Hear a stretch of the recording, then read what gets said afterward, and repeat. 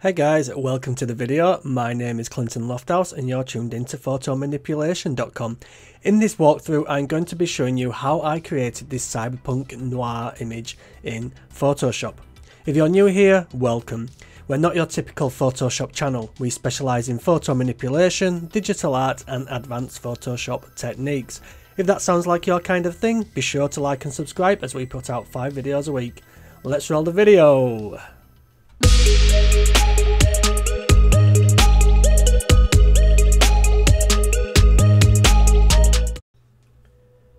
So before we get into the actual walkthrough, I just wanted to quickly go over why I decided to create this image.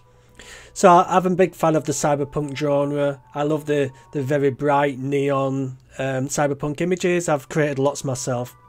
But one thing I've noticed is that recently there's been a very big kind of oversaturation of these kind of images with the pink and the blue neon.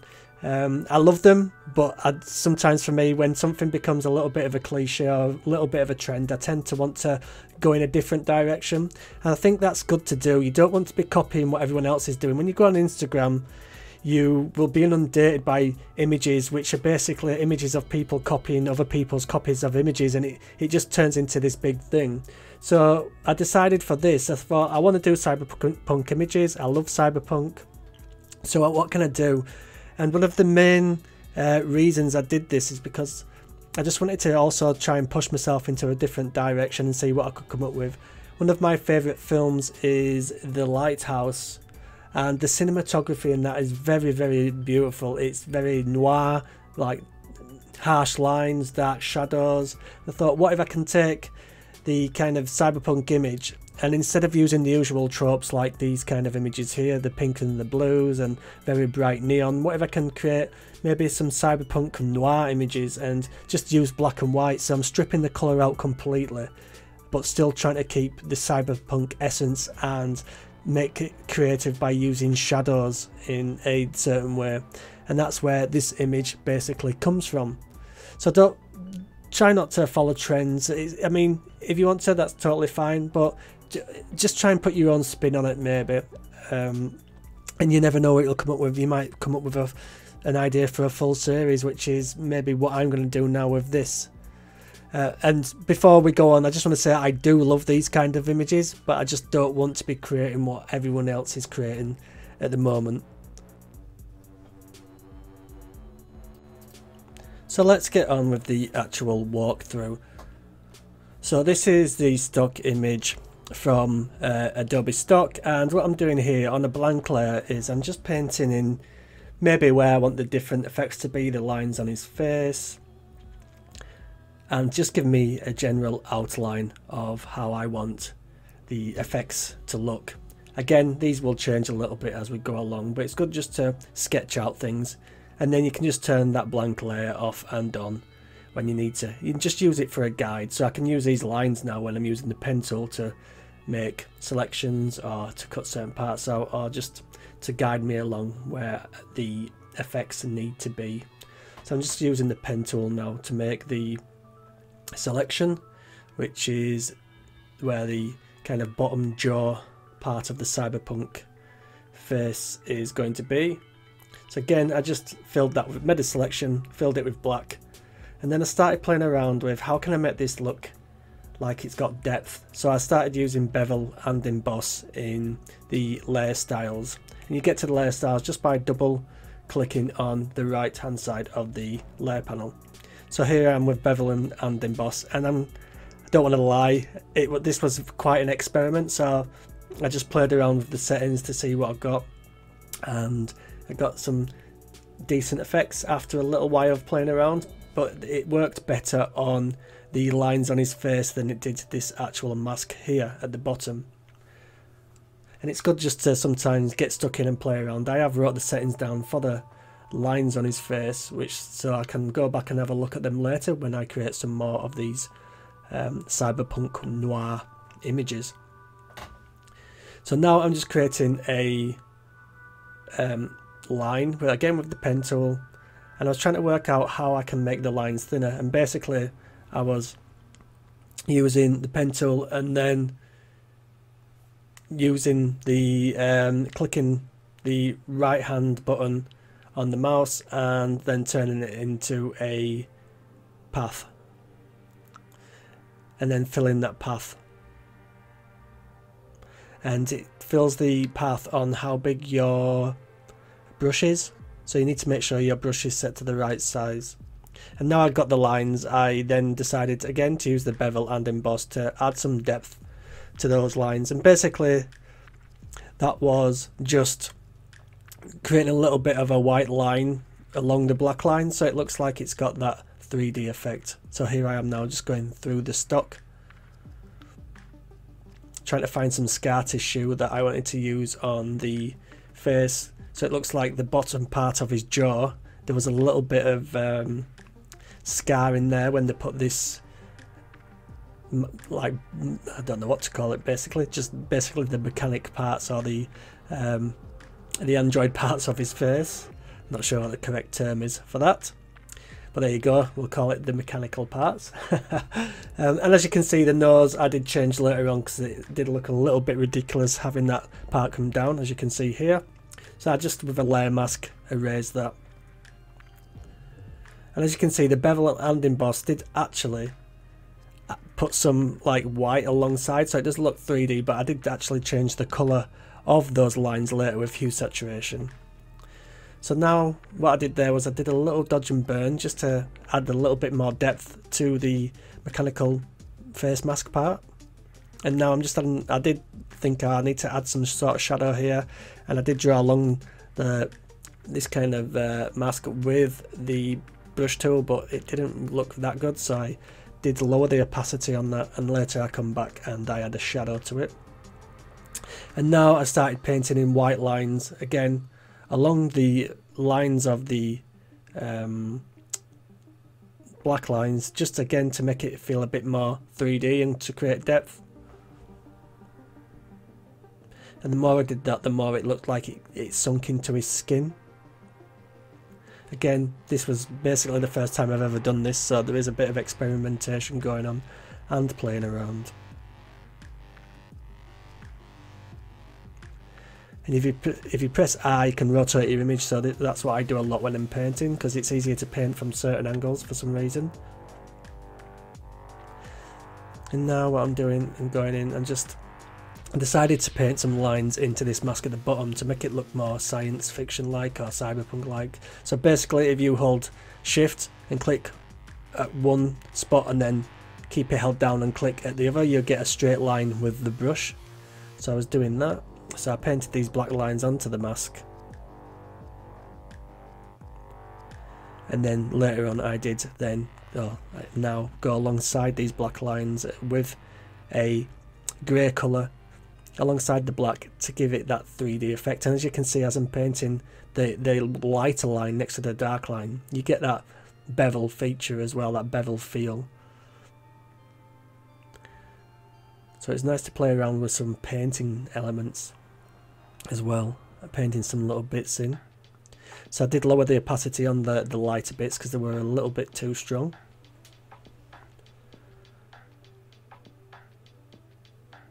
And then I was just straightening in this cyberpunk face mask out by just straightening the edges, just by using the pen tool and deleting parts of the mask.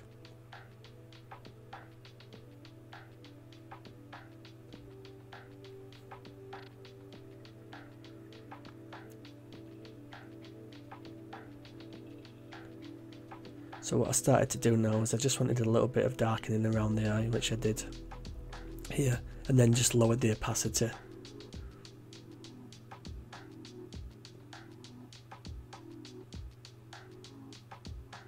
Did do it too strong at first, but I decided to just lower that with the opacity. And here we have the stock image of a barcode that I just wanted to put on the guy's forehead. Sometimes it looks pretty cool just to have these little touches. Again, just using free transform and the distort transform just to get it to match his head. And I do believe that I played around again with this a little bit later on, but just resizing it and then adding a little bit of a blur so it wasn't so sharp.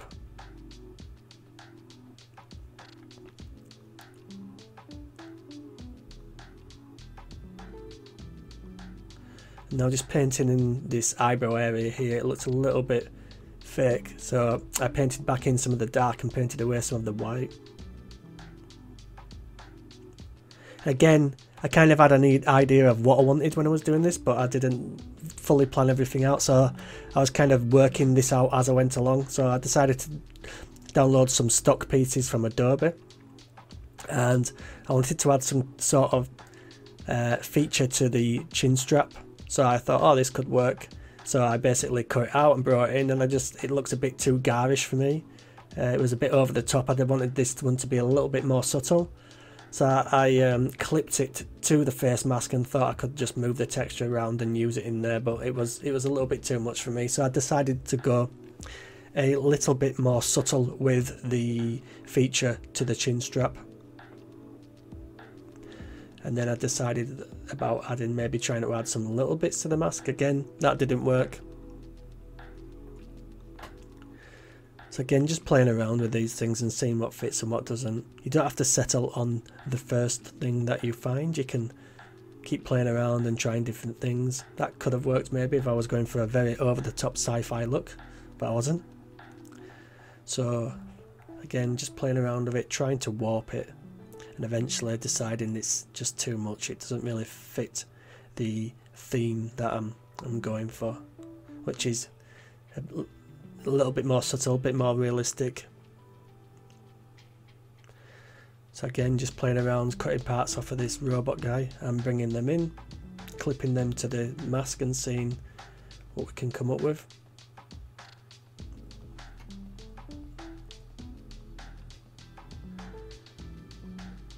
So I was also trying to match the light on the mechanical parts with the light on his face, which is important.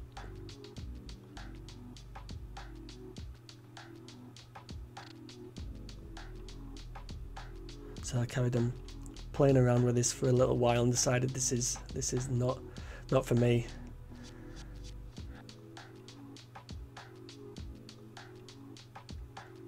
Just using curves there to play around with the tone, the lights and darks of these stock images.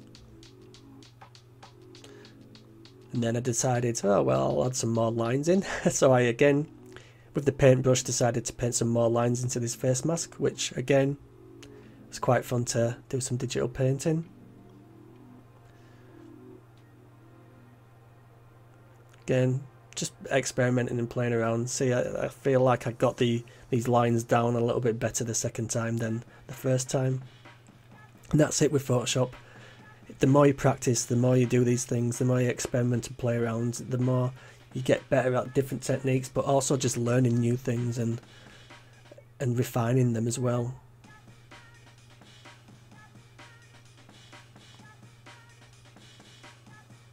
Don't be scared to just get stuck in there and just play around and see what happens. Sometimes that can be fun. So again, just using the brush, resizing it to quite thin, and then holding down shift and creating straight lines with the brush. And now distorting the barcode on his head a little bit better. So I decided to add some kind of pattern to the chin strap. So I thought I'd find an image like this on Adobe Stock and then just play with blend modes and see if I can get something so it's not too garish. You get the pattern of the stock through into the black and it's just quite subtle.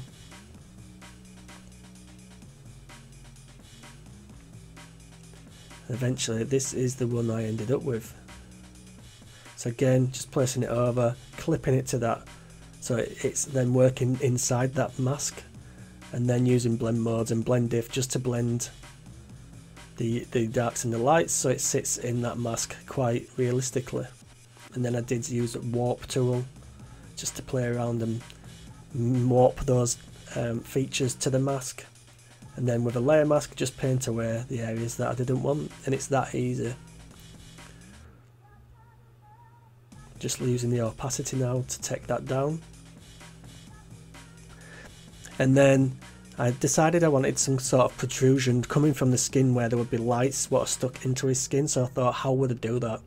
So I basically downloaded this rivet and I added one to the mask first, and basically I used curves adjustments and just pulled down the lights on that till it went dark, and then put it onto his mask. But then when I added them to his face, I did the same thing, but I used blend diff just to bring the colour of the skin through into the whites, and I desaturated it to black and white.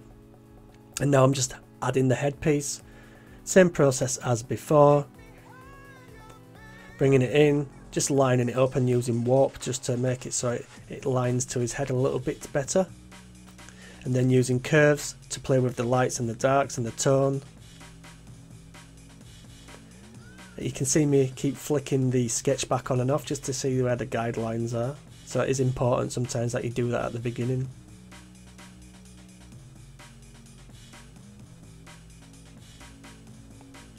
So just desaturating the model there just to see what it looks like, and it does look better.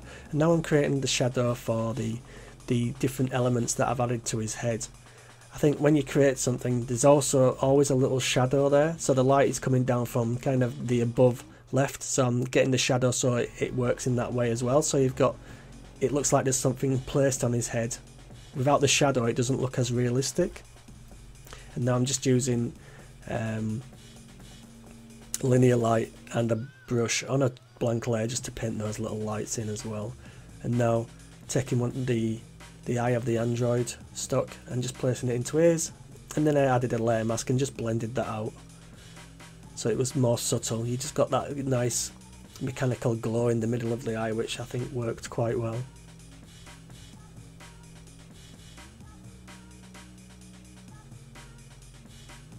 So just labelling things now to try and tidy up the layers panel. I should really do this early on, but you know, I get carried away like everyone does, but then as it gets further down I'm like, I cannot work my way through these layers, so I do decide to label them and keep it a little bit more organised. So what I was doing then is just playing with the overall tone of the image, the contrast. Again, looking at the guidelines to see where I can add things. Using the layer mask to paint out those areas on his chin strap. Because this is non-destructive, we can go in and out of any of the layers.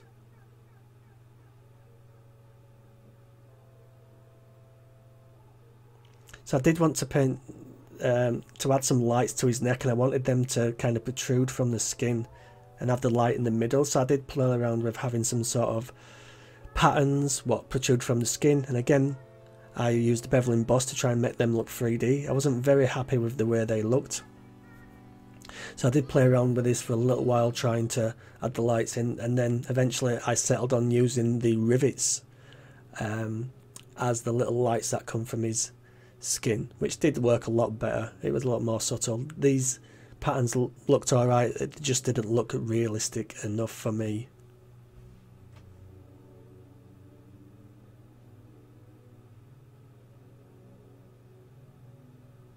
So as you can see, I'm just playing around now. In my head I'm probably thinking, oh my god, these look ridiculous, what am I going to do? So again, sometimes you just have to keep trying and come back to stuff. As you can see, I left those lights and came back to the neck. Again, the same way I did the textures onto the jaw mask, I then used the same way on the neck, just bringing in the stock image, clipping it to the neck, and then putting it onto a blend mode, which was linear light I believe for this, and then just lowering the opacity so you can see the textures there, but it's not very detailed. So now I decided to add some lights to these grooves in the head section. Again, on a blank layer, painting that on, but it wasn't straight enough, so I kind of had to bite the bullet and use the dreaded pen tool, which I tried to get away with not using it if possible, but I needed these lines of light on his head to be very precise. It looked a bit amateur to just paint it in and have the line going wobbly. So all I did was create some selections with the pen tool, fill them with the colour, and then just add the glow by painting then over these with a brush on a light kind of linear dodge blend mode, and just painting over the light with red, and so you get that nice glow.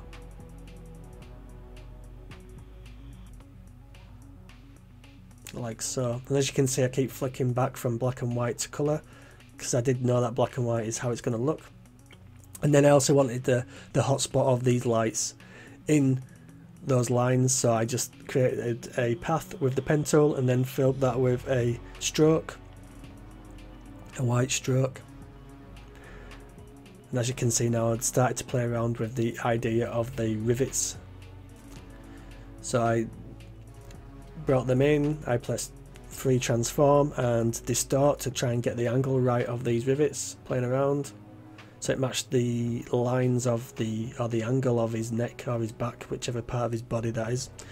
It's kind of the neck back. And then with blend diff, I brought in the colour of the underneath layer to his skin, like so, and then I just duplicated those, and then I added the lights in the middle. So very simple really, but quite effective. It looks pretty cool. You've got these things coming out of the skin, so it looks like maybe the lights have been added, like pushed into his skin.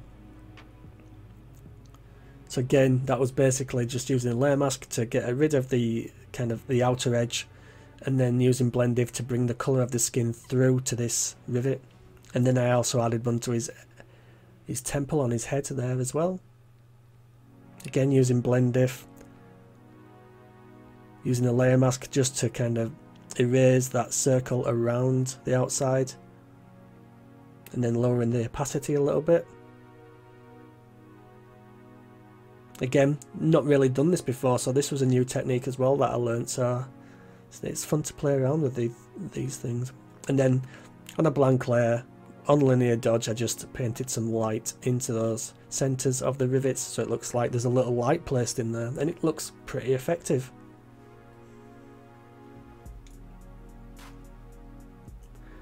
So now I'm probably just thinking, looking at the image, every time everything stops like this, I'm basically just taking the image in and thinking, right, what can I do next? What needs fixing? And then I tried playing with this mask a little bit, just to try and refine it. And then I wanted a little bit of a shadow on this mask as well. So I just painted one in on a blank layer, using multiply blend mode, and then just lowering the opacity. So again, you've got that sense of depth, that there's a little bit of a shadow, that something's placed on his face. Without that shadow, it does look a little bit like it's just been plonked on. And now using the trusty pen tool again to cut out the face of the guy or the head, because I did want some kind of background. So I just cut around the mask again, making sure I didn't get his stubble, what was sticking out of the mask too. And then I used a layer mask after selecting mask just to hide the grey and cut him out. And then I brought in this background here again from Adobe stock, just brought it in, and then I used a field blur, I believe, or lens blur, sorry, on that background image to create the sense of depth, make it feel more cinematic. For some reason, lens blur takes a while to kind of do on mine, so I just cut that bit out. And then I wanted the noir kind of feel, so again, that's a lot of shadow, there's lots of shadows in noir, so I used the curves adjustment to bring down the other lights on the main guy, and then I erased it with a layer mask on the parts where the lights were. So basically darkening everything and then just erasing the curves adjustment where the lights were on his face. And I did a few different, I believe, darkenings of the model and the background, just with curves. Again, all this is non-destructive. And then also erasing it from the back of his neck there and his head where the light is coming from, so it looks more realistic.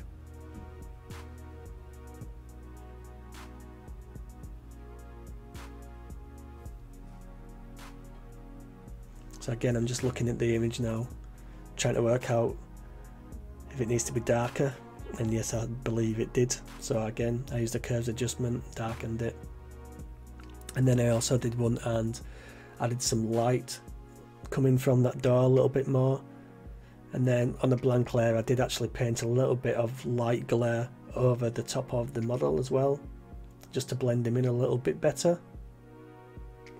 And then what I'm doing now is with the blur tool, I just blurred the edges of some of his back and his neck and the bottom part of his t-shirt, just so it it had that depth of field effect, because it wouldn't be as sharp in those areas where it was blur. No, a tiny little bit of dodge and burn just to bring out some of the contours of his face and the mask, as you can see. Nothing massive, it took about 5 minutes.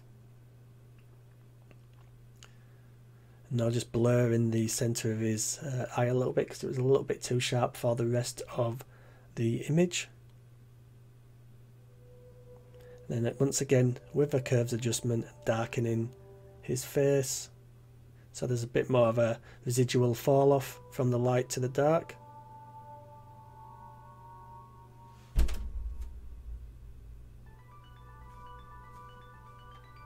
Now again, just looking at the image, so I knew it was coming to an end, and I just thought, well, let's have a little play around. Maybe I'll try adding some filters to it to see if I can pull out the detail a little bit. So I did try the bleach bypass from Color Effects.